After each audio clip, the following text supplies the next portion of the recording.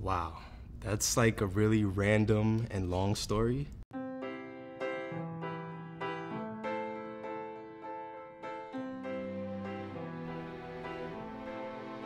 felt like maybe we like pecked the first time. It was like, because we started off as like really good friends, so even though there was attraction there, but it wasn't like extravagant, like over the top. He asked me to be in his music video, and that's the day we started really flirting.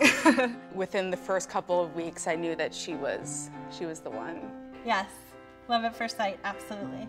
It actually took 3 times before we really hit it off. And I was like, man, I think I'm in love.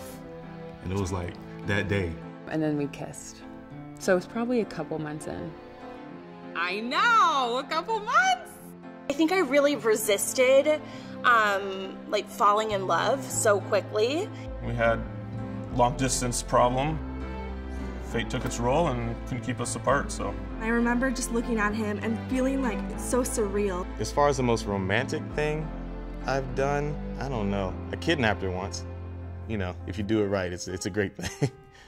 I did rose petals on the bed in a heart shape and put the ring in the middle of that.